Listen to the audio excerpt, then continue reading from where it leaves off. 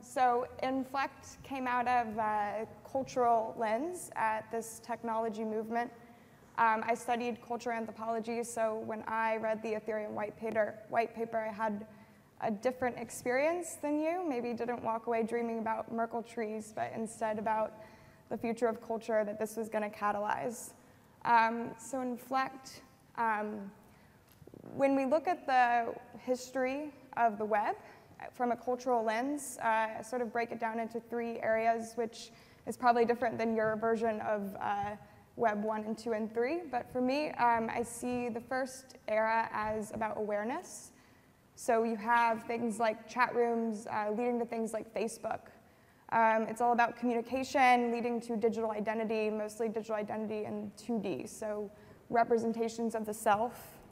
And then that leads to mobilization. So we have things like Kickstarter, things like Uber, and we see capital, property ideas, resources, things that are moving around in different ways and forming different kinds of organizations, and starts to change a little bit the nature of work, or not for everyone, obviously, but a possibility. And then also something like the Arab Spring. So the Arab Spring is interesting because you have revolutions or protests that are popping up. And for the first time, those movements, they're very specific to where they're occurring, but then they also can be connected on a higher level as part of a larger movement. And so I think what we're entering is a reorganization where people are going to start to ground the capabilities of the web into different systems.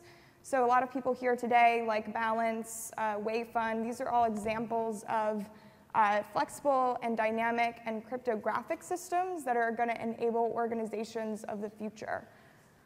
So I think what's important about this is that we're envisioning the culture that we want to build and then extrapolating backwards with which to design the technology so that we're designing within context and not just blindly creating things, but actually sort of trying to create a conversation about what we want. So I think when you look at economic models from this cultural perspective, it's less about being centralized, and it's more about moving from less concentrated models. So those little blurbs are like the Ubers, the Facebooks, the Amazons. So they're more concentrated in terms of capital and resources. And then energetically in the future, we're moving to less concentrated entities. So we're sort of looking at communities that are already organized this way, and then we're designing technology that enables these systems to self-direct and evolve themselves in the future.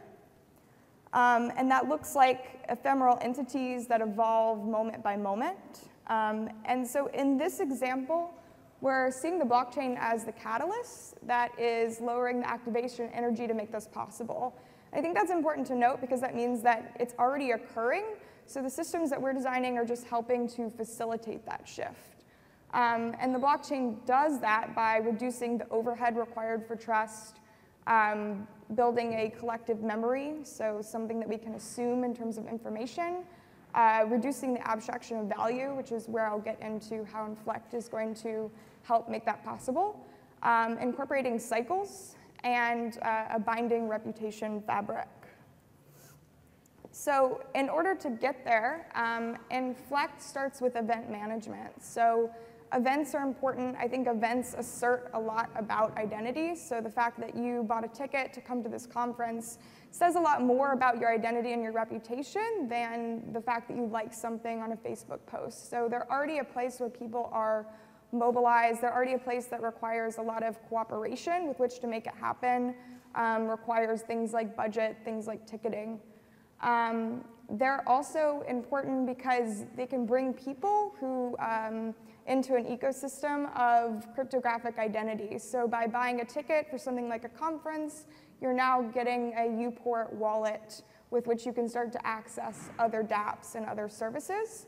And then that also leads to starting to create community networks, which I'll go into a little bit more about what that involves. So the purpose of Inflekt is catalyzing communities to form using a shared reputation fabric. And that's also going to form the basis for a cooperative economy at any moment. So Marian's going to show you a demo of Inflekt after this, but this is just a screenshot of an initial page to inflect an event. In the future, you'll be able to do things like set things like ticket capacity and set roles of curation, so setting tiers of invite levels of people, of how many people certain people can invite, setting bounties for roles that need to get done, like security or ticketing, check-in, etc.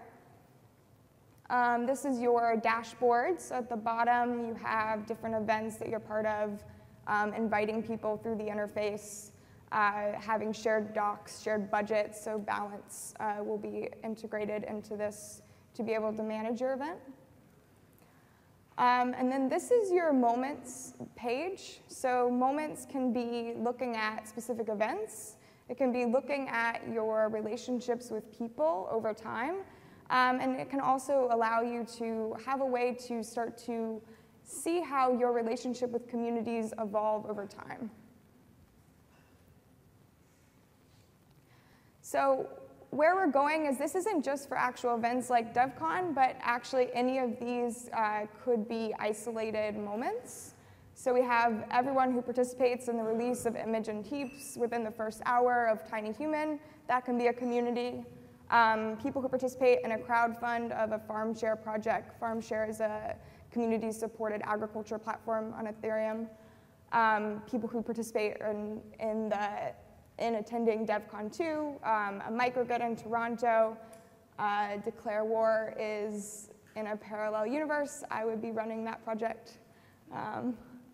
So why is this important? Because in every moment, a transaction can be created within the perspective of that community, and the value can be distributed transparently and fairly, reaching an inflection point for pop-up X. So any campaign, a co-op, a project that requires a shared reputation fabric or layer of trust.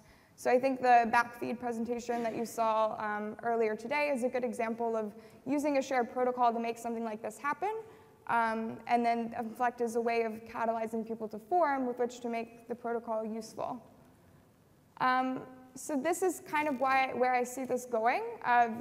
You start to pull in different communities from different platforms like Ujo, like Foam, which is an open architecture platform, the Transactive Grid project, which you'll hear about tomorrow from FarmShare. And all of these communities can then start to collaborate together. And I think what that leads to is we're starting to move around value without the abstraction of money in certain instances. So other things that you can see it being useful, creating like friendsurance networks, better search, better dating or matching algorithms, granular privacy sharing, creating rewards for community contributors. So if you wanted to help manage DEVCON2, being able to get discounts on tickets, and then maybe you use that reputation for other events in the future, loyalty programs, et cetera. In order to make Inflekt possible, Inflekt is really just sort of a platform with which to allow all these other great projects to come together. So Uport, your identity and reputation management, being able to have like a cryptographic form of Google Docs in the future through things like eSign, incorporating boardrooms, so any of those communities in any moment could instantiate a board to make decisions. The same thing for Balance, and the same thing for Wayfund. So all of these things are either already integrated or in the process of being integrated, and Marian will tell you about that. So proposed funding model of Inflekt, possibly a crowdfund, possibly having paid membership model for being part of the community, and then using Boardroom to manage it, allocating funds to developers, things like search algorithms, things like services on top. And also because it's open source, it's also an open marketplace for developing services that communities might like to use, such as loyalty rewards programs or secondhand ticketing markets.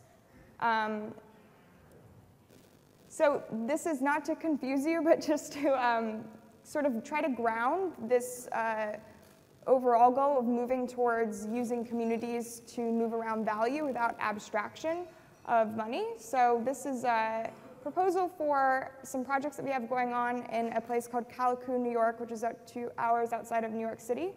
So from here, we can organize a specific community or set of intersecting communities that start to use the blockchain to move around resources like agriculture and energy, creating a collaborative space for education, which they already have a set of spaces set up there, also for a co-housing project that's going to exist there. And so I think that as we begin to start to try to map these projects in the real world, that they'll begin to inform the future development of these platforms.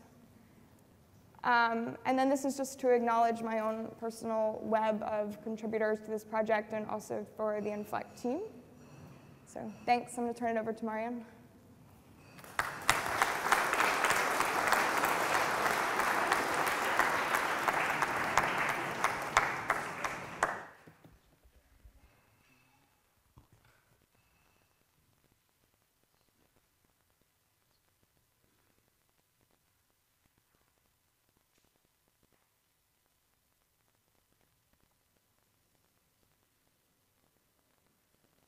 Okay, so I'm gonna show you a brief demo of what we can do now with Inflekt. So I've got the DEVCON event created. So yeah, we can add venues, total capacity, start date. We can have events that can be joinable or can be invite only. We can set the total budget, add roles. And this is the dashboard. So for example, I want to invite a person. Let's say, let's invite Stefan.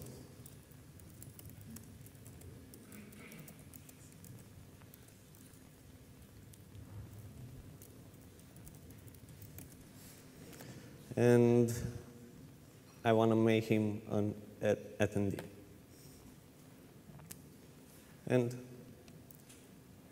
yeah, we can also add expenses, like ticketing, let's say.